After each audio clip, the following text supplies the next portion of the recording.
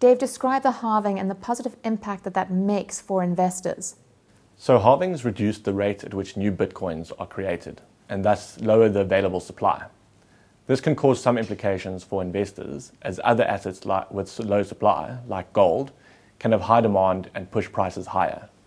At this rate of halving, the total number of Bitcoin in circulation will reach a limit of 21 million in the year 2140, making the current currency entirely finite and potentially more valuable over time.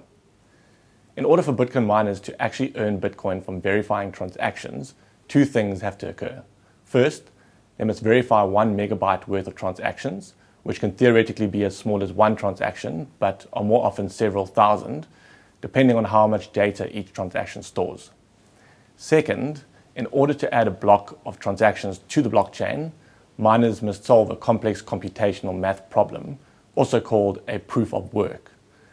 What they're actually doing is trying to come up with a 64-digit hexadecimal number called a hash. That is less than or equal to the target hash.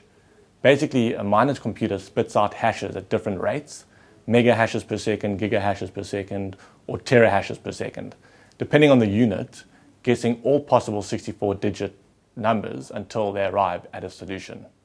The difficulty level is a relative measure of the amount of resources required to compete for mining new Bitcoin. It climbs or falls at the end of 2016 block periods, which is roughly 2 weeks, depending on whether the total estimated hash power consumed by the network has also increased or decreased. That is, the more miners there are competing for a solution, the more difficult the problem will become. The opposite is also true. So if computational power is taken off of the network, the difficulty adjusts downward to make mining easier.